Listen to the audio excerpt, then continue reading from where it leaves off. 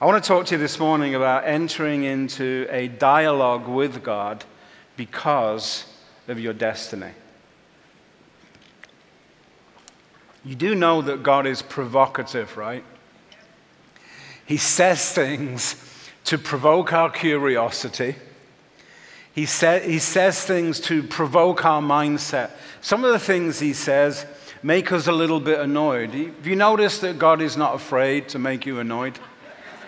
Yeah. And he says things provocatively because he has to challenge a mindset that's actually killing us. He says things provocatively to shock us out of where we are and make us think, man, I need to move out of this place. He says things to us that make us go, what? What on earth does that mean? And you know that when God says something that's not immediately clear to us, it's deliberate. I don't know what that means. I know. Well, what does it mean? What do you think it means? I don't really know. That's why I'm asking you. Well, why don't we talk about it? So when he says something that you don't understand, it's an invitation to a chat. Go put the kettle on. Make him a coffee. He likes it black. 1 sugar. Make him a coffee. Make him a cup of tea. Sit down. It's an invitation to a conversation. And when God begins to speak to you about your destiny, there are some things about your destiny that you will not understand right here, right now, because our space here and now is cluttered with stuff that shouldn't be there. So when you bring destiny into the present, it's like, where does that fit in with this? Well, it doesn't fit in, dummy. I say that in the sweetest possible way. That doesn't fit in with this because this shouldn't be here.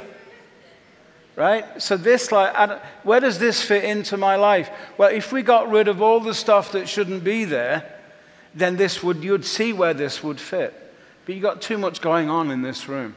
So when destiny comes, it gives you a spring clean in your thinking, in the way that you see things, and it starts to change your language.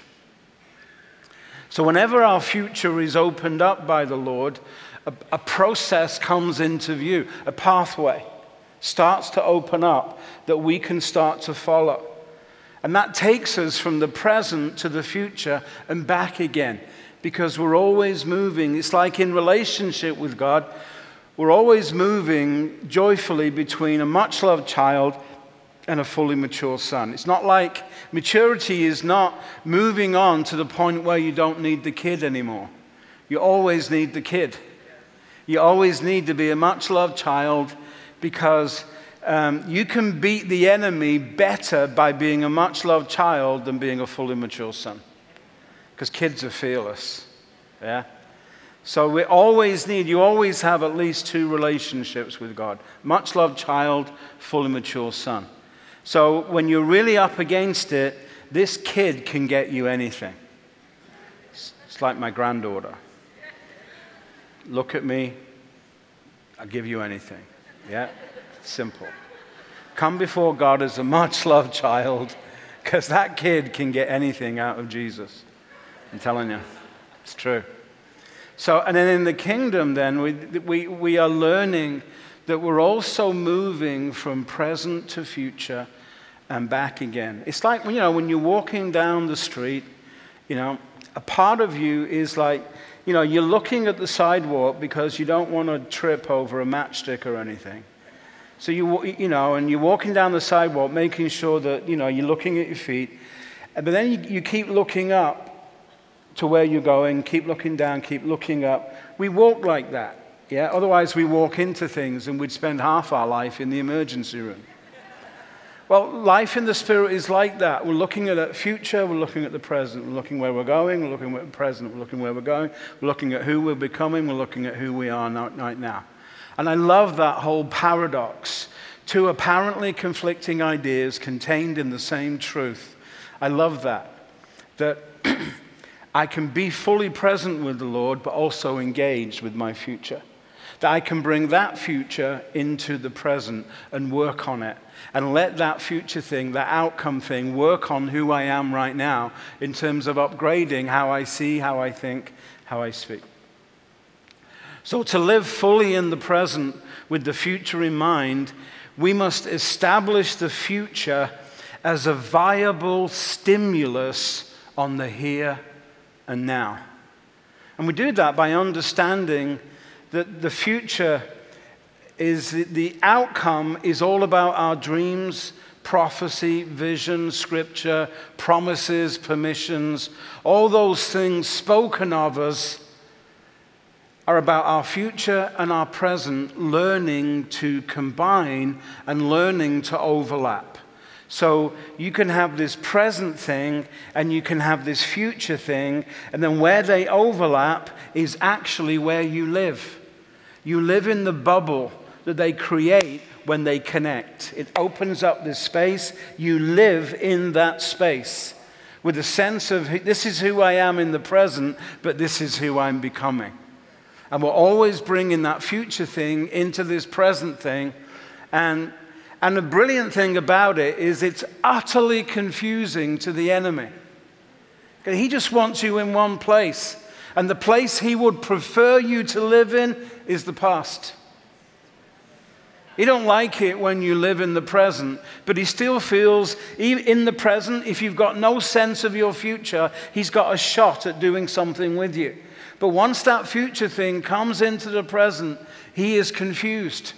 Because now he doesn't know which one of you to attack, the future you or the present you. Wonderful. Both are present. The present you and the future you are both doing business with Jesus. Bring them into the same space. You know, it's impossible, right, just to have one relationship with God. That's why you're a much-loved child and a fully mature son. Because he's much too creative just to deal with one of you. So he's making you into a couple of people so that you've got this range of relationship that you can have with him. Yeah? Because, everything he does is big. And in that process of engaging with the present and the future, it creates an overlap, it creates a bubble in which our identity begins to take shape. It's like when present and future are in the same space, your identity is magnified. You see the end of you from the beginning of you. You see where you are, you see where you're going, and it's amazing. And you can pray in both ways. And so it's a huge learning curve where we're being shaped and trained by who we are becoming in Jesus.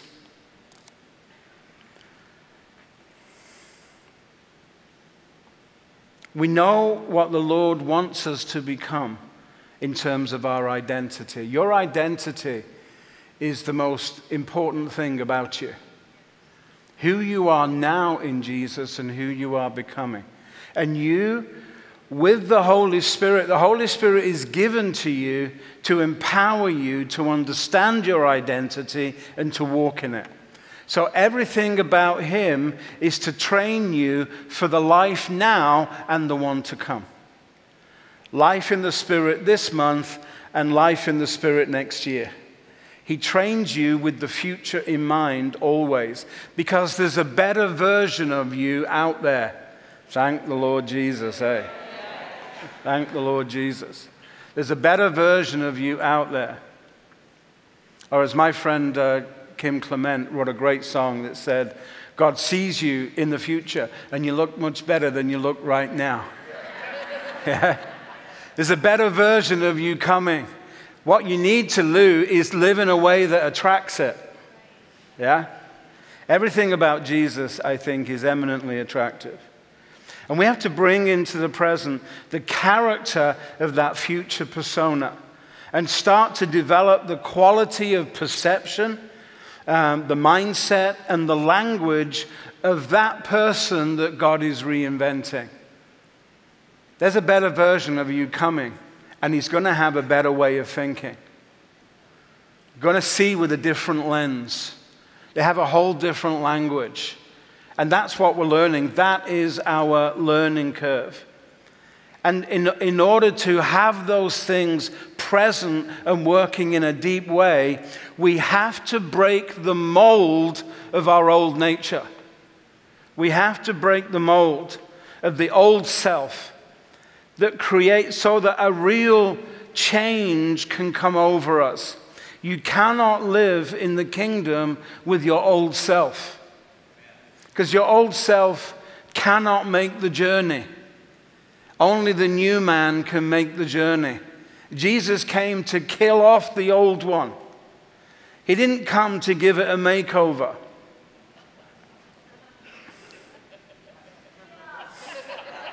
He came to kill it. Because nobody in heaven wanted to work on the old you. Jesus came to kill it. Came to crucify the old man. He's not doing anything to upgrade your old man. He's upgrading your new one. Right? You're being rewired, reprogrammed, rebuilt, reinvented. And the old is dead. Read Romans 6. The old is dead. Jesus came to kill off the old man because the old man was too bad to be cleansed. It had to be crucified. And so when Jesus died, you died. Hallelujah. When he was buried, that old man was buried. And when he rose from the dead, you rose from the dead as a new man. Not the old. The old man did not rise from the dead, magically transformed. No, the old man is in the grave. Let him rest in peace. A new man with a new nature rose up, and God is only dealing with the new man. Welcome to the gospel. So God isn't dealing with your old nature, because that will be like resurrecting that old man and giving it plastic surgery. It's still going to smell. There's no makeover possible. There's nothing that can be done for the old man. It's dead. He that is dead is free from all those entanglements. And now we're in a new man, and God is only dealing with the new man. And so what he's doing now is he's bringing that new man with a new lens, totally new way. They've got bionic eyes. They're only seeing what God is seeing, new man. Can only think the way that God thinks, new man. Can only speak the way God speaks, new man. So we're learning this new man routine. That God is, all the old things have passed away, everything has become new. And so God is engaging with your new man all the time. So I think that the old picture of you should be laughed at. It's like, you know, when you get those old photographs out when you were a teenager. Like with me when my hair was halfway down my back and I looked like some weird hippie. I look at those and that was me. Yeah, I used to think like that when I was 19. Old photographs can be laughed at. New pictures of you need to be celebrated. And we should take those old pictures out, and I am so not that person anymore, for which we all respond, thank you, Lord Jesus. So the new man has dreams, has prophecy, has vision, has scripture, has promises, has permission to start a new dialogue about how do we change our story? How are we going on this different journey? And what is my life going to look like from this point on? And all those things, promises, prophecy, dreams, they all merge together into this divine permission that's designed to establish his vision over us, his way of thinking, and for us to learn that new language. You know, this weekend you will hear us banging the drum. But banging that drum, that same drum about identity. The identity is made up of perspective, the lens by which you see. Mindset, the way in which you think. Language of the new man. You're learning all things new. We're going to bang that drum in every single session. so that we get it. Because you cannot have a new lens and think the old way. You can't want new but think old. Nothing's going to happen. Unless your transformation can only come by the renewing of your mind. And your mind needs something to see. It needs a picture, it needs a lens. And then your mindset adjusts to the lens that God is giving you. If you don't renew your mind, you may get a breakthrough this weekend, but you will not keep it. Unless you change the way that you think about yourself, you cannot keep any breakthrough that God gives you. You can enjoy it in the moment, but it will evaporate. But a new mind keeps it around forever. If you don't change your mind, your old thoughts will take you all the way back down. When your mind is renewed, your language needs to be upgraded. How you talk in general is important, that we learn the general language of the kingdom, which is about grace, it's about goodness, it's about kindness, it's about love, it's about mercy, it's about humility, it's about joy. We learn the general language of the kingdom, but we also need to learn the specific language of how you talk about yourself. Has to be very, very specific. Because when God gives you a prophetic word or a promise, He's giving you specific language with which you can navigate this next series of steps. And so you need to learn a new language about yourself, because you've got to talk about yourself differently. It doesn't mean you have to brag. If you're going to boast, boast about what Jesus is doing. Boast about what Jesus has done for you. But He's going to give you a new language, and that new language is both humble and powerful. It's this is who I am. This is who I am becoming. And it's a confident language. And don't ever mistake confidence for bragging. It's not. Confidence is not arrogance. You can be confident and humble, but I'm confident. This is who I am. This is who I'm becoming. And I'm really delighted about where I am right now. I like who I am right now, and I'm going to love the next version of me even more. But I like who I am right now. You know, I'm not what I used to be, and that's the grace of God. I'm not yet what I will be, and that'll be by the grace of God. So by the grace of God, I am what I am, and I like who I am. Anybody who doesn't like me, take it up with the management.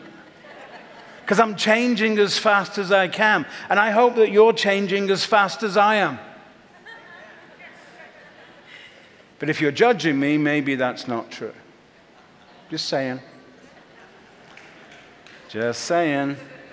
If one of us is judging, one of us is not doing well.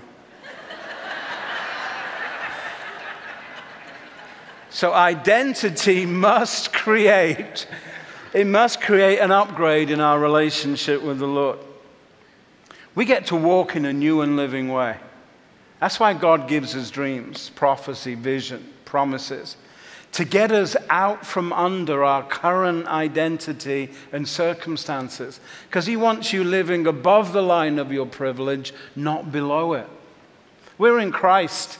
And in Christ is an elevated lifestyle, because we get to be where He is. We get to be seated with Christ in heavenly places. So you want that helicopter eye view of what's going on in your life and circumstances. So yours is a life that lives above. It is not designed to live below. And we're learning that lens, that mindset, that perspective, that language that elevates us to the place that Jesus died to give us.